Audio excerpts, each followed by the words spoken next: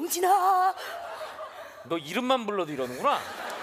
너 그럼 얘기해봐. 아니 그만해. 너 그거 뭐야? 뭐? 너 우리 학창 시절 때 나한테만 나래씨 했잖아. 특별한 여자라서 그렇게 부른 거 아니야? 너 나래씨 했잖아.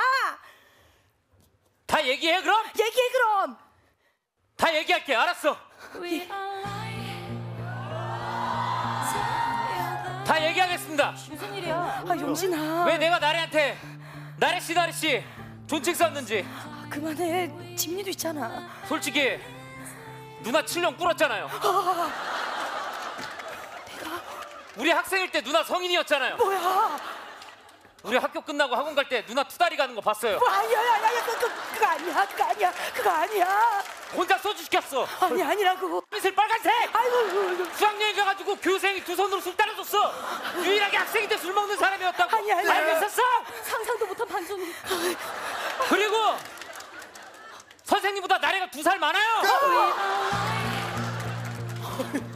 누나. 미안. 누나였어. 나래 누나 학교 올 때 자차 타고 오는 거 봤어요?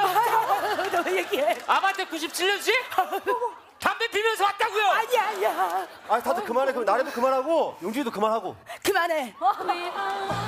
예민이 아빠.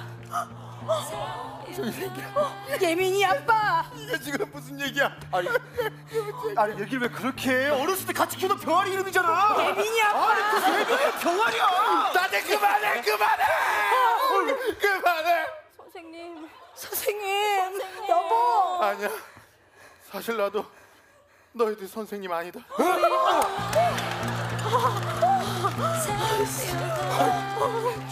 사실 나 너희 학교에 정수기 필터 가는 사람인데 갑자기 니들이 선생님이라 불러서 그때부터 그냥 선생님인 척했어. 뭐라고 하는 거야? 30년 동안? 아니야. 그러면 그 옆에 꼈던 그 출석부는 뭐예요? 정수기 점검 일지야. 그 주기적으로 체크해야 돼. 아니 그때 과학실 비커 들고 다니셨잖아요. 바보야, 그건 정수기 필터야. 그만해. 나 솔직히 이거 색안경 아니야.